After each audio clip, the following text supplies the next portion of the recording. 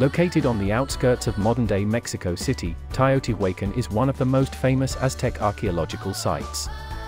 Running down the middle of the site, which was once a flourishing pre-Columbian city, is the Avenue of the Dead. The Aztecs, who lived in the Mexican Valley between the 12th and 16th centuries, also built pyramids in order to house and honor their deities. But the Aztecs didn't actually build it. Despite many theories, nobody is really sure who did. However, the Aztecs did name it and make it their own when they stumbled across the abandoned city. In its prime, it was the largest city in the Western Hemisphere and home to a plethora of residential compounds and pyramids, some of which were as big as the pyramids of Giza.